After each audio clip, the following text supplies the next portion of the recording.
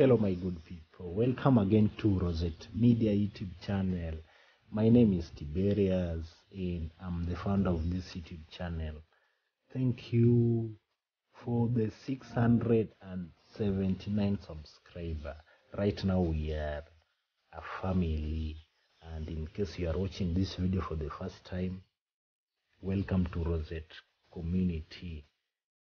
Thank you very much for my returning subscriber, and continue supporting this upcoming YouTube channel. In this video, I just want to show you and explain how cattle market works and how it look like in an African setting. Please like the video and comment what you think about it.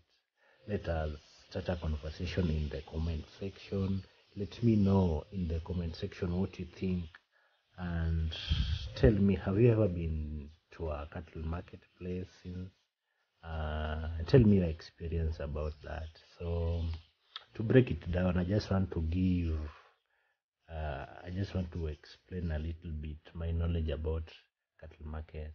I can say that the cattle market is simply based on supply and demand of domestic animals, that's sheep, goat, cows. So I happened to visit one of the market in the southern part of Kenya, Nyanza province. The market ground is located between the boundary of Luo and Maasai community.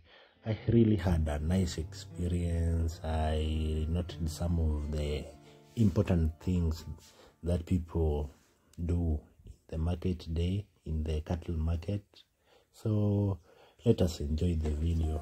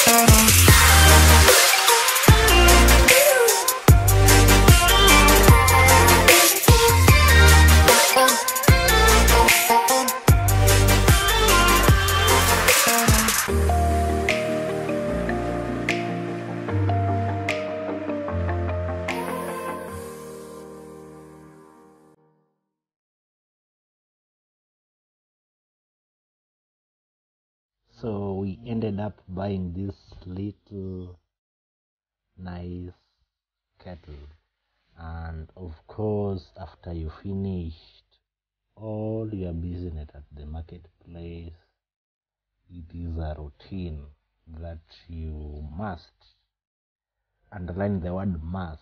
You must have a bite of bread and some soup at the marketplace. So we ended up having some ugali, that's a local meal in our village. We had some ugali and chicken.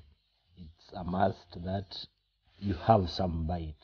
I really enjoyed the soup, and also my friend Josh was really enjoying the soup, as you can see, and Mika was also there besides me.